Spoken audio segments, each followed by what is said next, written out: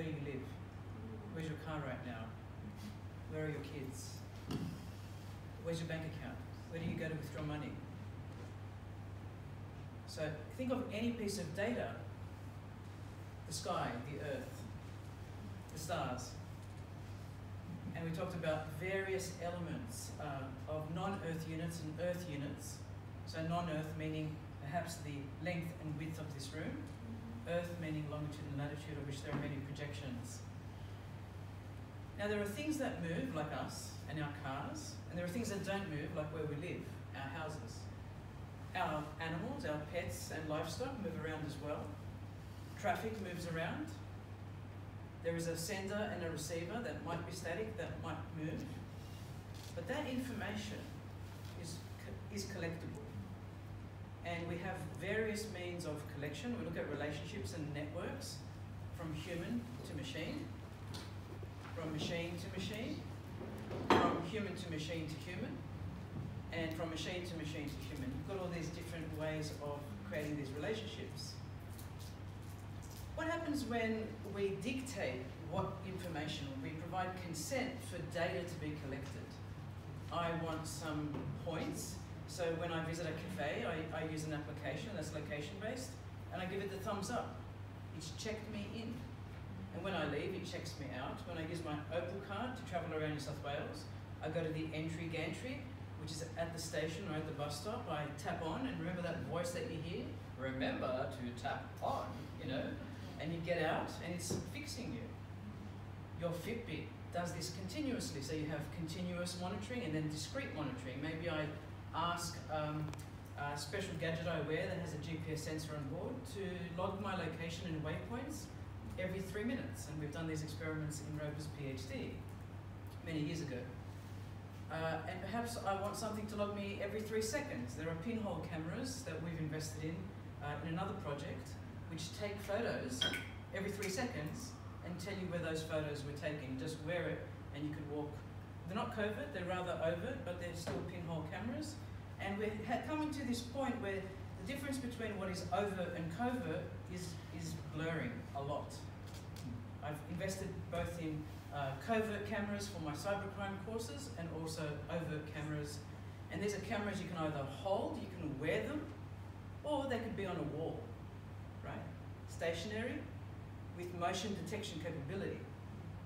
And this itself is a mobile unit that has, on average, between 9 and 14 sensors packed into it. Some of these sensors tell us where we are, GPS sensors, chipsets. They may tell us if we're going up or downstairs. They may tell us how fast we're traveling. They may tell us whether we're going north, south, east, or west. They may tell us whether we're upside down, whether we've got sweaty palms, what our temperature reading is, and we have actually exported the data of these attributes in Roba's PhD research to look at all of these. And I want you to think about carrying a device like a GPS chipset. You clip it onto your pocket, or you put it in your khaki pants, or you lug it around like a mobile phone. We used 3 different. We actually even put an in-car device that collected information as the car moved around, and then you export the data that's been collected out, because you want to see what it's doing. You want to look at the behavioral traits. You want to look at characteristics that are recurring, patterns and trends in the data set. One of my students at Arizona State University, Nikki Stevens, has put a tracker on her pet, and she's called that proximity surveillance. And a lot of what I've introduced to you at the moment is about surveillance. It's about tracking and monitoring, and about how we're walking towards a future where everything will be tracked and monitored. For example, if we look at driverless cars, a driverless car knows where it picks you up. It knows the stop over points when you drop off your kids or go to a gymnasium or go to work. It knows everything about you, and possibly can know your patterns of movement better than you actually know yourself. But when are these applications vitally important? We've seen the press talk about GPS monitors for children that are secure or insecure, in the case of the one that was launched by the Queensland government. But that's a security application. I want to know that my child is safe during school hours. Another one might be, and Dr. Abbas has started working on this already, where we look at you know, the case of my mother has dementia. And that notion of geofencing, I want to know every time she walks or he walks outside, my mother or father walks outside, there is an alert sent back to a care centre or back to me. Law enforcement use these kinds of technologies for 20 to 30 years for extended supervision orders, ESOs, with people who have been convicted or warned about domestic violence. Okay, so they've been apprehended. They cannot go into particular neighbourhoods, or they're under house arrest, or they cannot go within 2 kilometres or 500 metres of their previous loved ones. But what happens when we are yearning for a future where everything is trackable, independent of the scenario? A future that says, for security reasons, I will give up my privacy. And it's sort of a trade-off, and Kevorkian talks about this as the trade-off, and that it shouldn't be a trade-off, that we can have privacy and security, not privacy versus security language. And the case for that is whether we look at convenience applications, care applications, whether we see them and think, well, for convenience, I want the system to know that I've walked into the building so I don't have to take something out. And perhaps that's via something I'm not even carrying. It's not token-based, it's facially based. Right? So I go into a kiosk, I smile, I take a selfie, as they say in the literature, and I'm allowed to go in without anything but myself. My body, therefore, becomes the token. And my body is unique. Okay, my gaze, my fingerprints, the iris, the retina, even the shape of my ear, the shape of my palm, the veins, and my EEG, by the way, and ECG, these are all unique patterns. The way my heart beats is very different to the way yours does. So these are the new sensors that we're playing with that are not on us, they're not wearable, they're not in us, they're not implantable, but they're what I call on surface. So you either come into contact with the reader or you look at a reader. But whether a technology is about care or convenience, the underlying dominant factor is control. So I want to care for you because you're suffering from dementia. Look, I'll ask you to wear a necklace that has a GPS sensor on board. I care for you, but underlying that is it's about geofencing and control.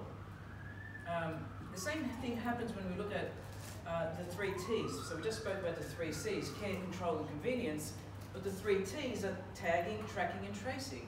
I can tag you with something, I can track you, or I can trace you end to end. And that's what we're doing with livestock to ensure that diseases are not spread between animals and different farms.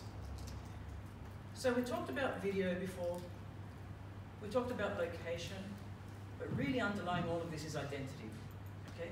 And I've often posited that location is more important than identity. If I know you are sitting in that seat at the back row there, Verity, I actually don't need to know your name because you're sitting in that seat. On occasion, it's enough that I know you're sitting in that seat. And by deduction, I can know that everyone else is sitting in that seat, but if I didn't have Verity's name, I'd just say, well, who's on the list? And I can minus everyone off. Actually, it must be Verity sitting on that list, but I've assumed that based on your location. So we can get ourselves into trouble when we're making predictions just on location if we don't have the identity. So your phone has a SIM card in there. It's a subscriber identity module, SIM, S-I-M. We have sensors that give you location, and we have sensors that give you what's called condition. So identity, location, and condition, of which Rod calls various things, say a state of transitivity. I've said that correctly. It's a feeling, it's an emotion, it's a process, and it's a circumstance. I'm in a circumstance. Am I hot and flustered? Am I angry? Am I really happy and relaxed? What does my heart rate say? Right? And we don't realize this, the way we pick up our phone, the number of times we pick up the phone, the number of times we walk out with it, whether we put it in our pocket, in our handbag, whether we're communicating with various applications, all of these are vector points that are collected by service providers for allegedly simply service provisioning, right? But more is going on here today. It's about behavioural monitoring. It's about associations. It's about beliefs and sentiments. It's about knowing the state that you're in without knowing who you are and where you are exactly as a person would think of it. Computers know where you are and how you're feeling and what you're doing. That's predictive. That's where analytics comes in. We talk about predictive analytics. So if I'm running and I need to get on that bus and I'm like really, well, this knows. This knows exactly what context you're in. We talk about context. Now the fallacy is that we use these sensors to replace eyewitness accounts, and we say this increases the visibility of our capacity to serve you for various needs. And the term Uberveillance, U-B-E-R, which came out before the word Uber in terms of the taxi company, ride-sharing company. Uberveillance was defined by M.G. Michael, my collaborator and husband, in 2006. Uberveillance talks about the fact that you can have the collection of identity information, location information, and condition information, but in actual fact, you think you are acting as if you were God from above, omnisciently looking down and understanding what the person is thinking, but in actual fact, you may well be falling short of the person's state of mind. So our behaviors don't always dictate what is up here. And George Orwell once said, you know, what's in your mind is private. Well, these systems are trying to derive things about you in a non-private way. And they sometimes get it right, they sometimes get it wrong, but this information can fall short by basically allowing us to manipulate information, misinform, and misrepresent. And that's saying the best we can have from this location analytics is omnipresence. It's almost like being there, but we always argue you will never be the all-seeing eye. You will never have omniscience.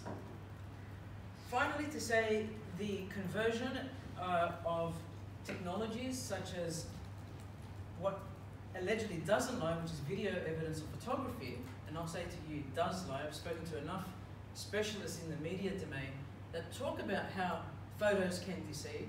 We're looking now with the deep fakes, videos can deceive. We saw, is it Nancy Pelosi in the US, who was completely deep faked out of her words. So videos now require authenticating because we don't know whether they're actually true or not. The photos, for example, might be showing somebody very sad and the flag on half-mast, but you don't see the generals to the right or the left. We can manipulate content like visual representations. And based on the location, you can say, but look, the picture's true. It's time-stamped, it's date-stamped, it's location-stamped. But the picture it's not the full story. We call that the field of view. And with location enabling, we've seen this with Street View. We've got cars that are combing the streets and collecting house front data. We have geographic national address files like GNAF in Australia, which are the precise home location data sets. So you can't make a mistake on where someone lives in terms of address. And we're collapsing all this information. What if I told you the next step will be a video? A real-time video.